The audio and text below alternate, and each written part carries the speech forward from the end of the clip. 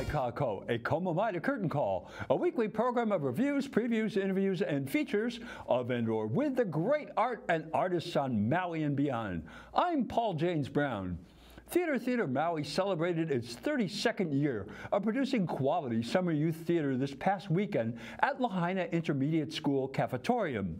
These ill-conceived and anti-art spaces infesting public schools throughout our state are a parsimonious monument by people who either never saw or hated live theater.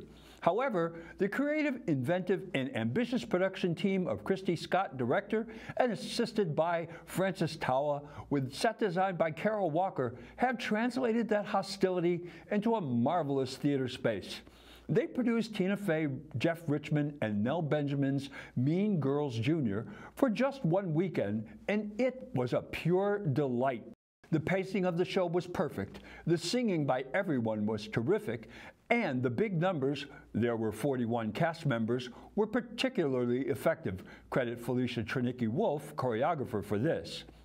The story was told in flashback by two outcast Damien, Aiden Elato, and Janice Sarkazian, Zoe Roman. They tell how Cady Heron, Anna Marie Stoops, came to North Shore High School in Chicago to be socialized since she grew up alone and was homeschooled in Kenya.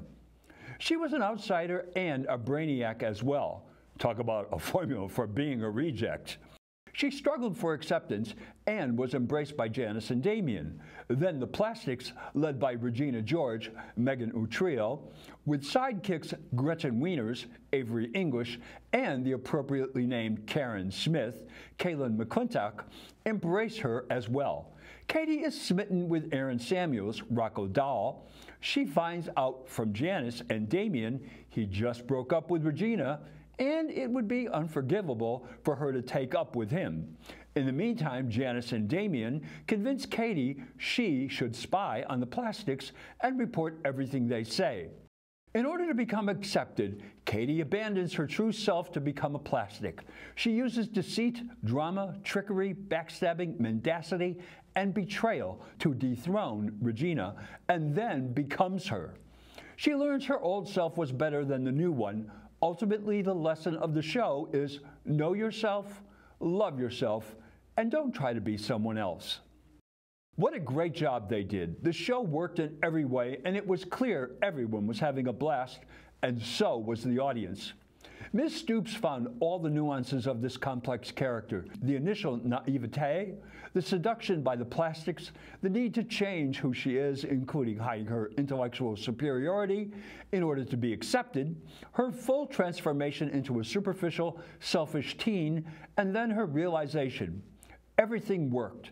She also had some outstanding musical moments as well, like every one of her songs were as fine as they could be, especially her duet with Mr. Dahl, One More Is Better, in Act 2, and her solo on Stupid with Love. Megan Utrillo's Regina displayed the uber ego of the character and captured her anger and desperation as she was eclipsed by Cady. Her opening number on Meet the Plastics perfectly encapsulated the character, and her solo in World Burn was another high point in the show. Master Elato's Damien was completely comfortable in his skin, and his expressive fans were a great stylistic character touch. And Ms. Ronan is the perfect friend, loyal, caring, and fun-loving. Her song, I'd Rather Be Me, in Act 2, was the showstopper. Excellent work. Ms. English's Gretchen is so desperate to be the handmaiden of Regina, she would do anything. Her self-appraisal in What's Wrong With Me was another terrific song in this show filled with them. Karen is one of the most apt names for Ms. McClintock's character. She isn't fully aware of her less than stellar IQ and isn't proud but resigned. Her blank stare and long moments where she was trying to figure something out were brilliant acting choices, and she got to display her lovely voice in Rockin' Around the Pole. Sebastian Navarro as Kevin G rapped with the best of them in Do This Thing. There were 9 numbers that involved the ensemble, and they not only sang, but they danced. Kudos to Felicia Chernicki-Wulf for the choreography, and as always, the wonderful Vania Jerome for helming the music. I just wish they had real live musicians accompanying these fine young people. Not a fan of tracks. Accolades to Linda Tim for the costumes. This was a huge show with tons of costumes, and the outfits for every cast member in every scene were thoughtful and entirely fitting. Good job. Praise goes to Ms. Scott and Mr. Tauʻa for their vision of this complex show in this space that is designed for eating lunch, not for theater. But they made it work beautifully. Bravo! Barry Kawakami and Wave of Harmony Foundation paid for everyone in the audience. That is the kind of support he has for our youth theater. He was joined by Gilbert and Allison Cam Church Charitable Trust. Mahalo nui loa to these angels who make youth theater possible here on Maui. I only regret this show did not have a longer run. All I can say is keep your eyes open next summer for their 33rd anniversary. They always do outstanding work. Have you ever wondered how chocolate gets from the cacao bean to the bar you enjoy? Well, why don't you take the factory tour at Maui's award-winning chocolatier, Kuʻia Estate Chocolates in Lahaina. The tour takes you through every phase of preparation from bean to bar, conducted by Kuʻia's CEO and owner, Dr. Gunris Valkyr's PhD. You have to eschew your slippers, closed-toe shoes are required, and they will provide a hairnet for you.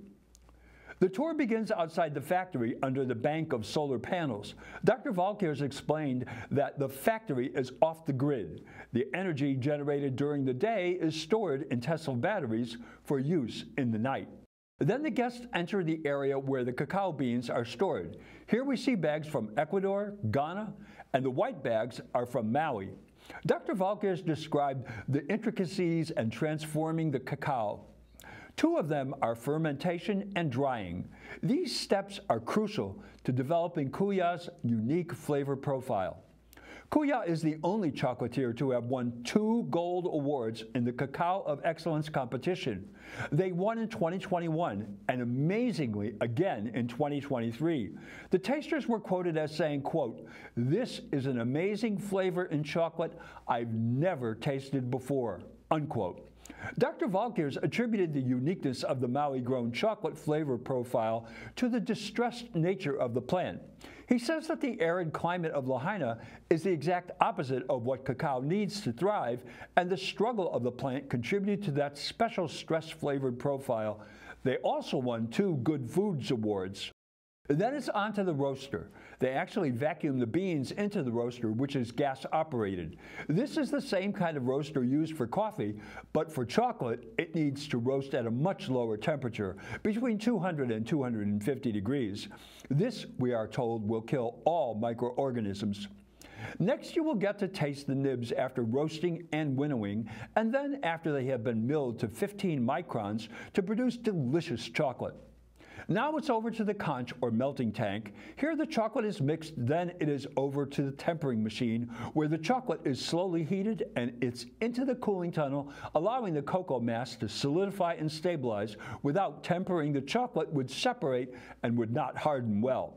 A trip to the wrapping machine. This machine can wrap up to 90 pieces a minute. It's a fascinating machine built in England. Finally, you will get a chance to see over $1 million of chocolate in this giant cooler. Dr. Valkyr's will tell you a wine cooler is the ideal for chocolate. Then you will go up to the beautiful open-air pavilion on the top floor for a tasting of 3 pieces that are picked for everyone and 4 pieces of your choice. It's a wonderful experience that will make you appreciate chocolate all the more. Go to www.mauichocolate.com to register for the factory tour. Incidentally, they do not accept cash except as tips for the servers and clerks at the counter in the cafe, which I highly encourage. Also, all of the net profits of Kuʻia Estate Chocolates go to Maui charities. Well, that's Curtain Call for this week. Mahalo nui loa for tuning in. I'm Paul James Brown. Maui strong. Ahui ho.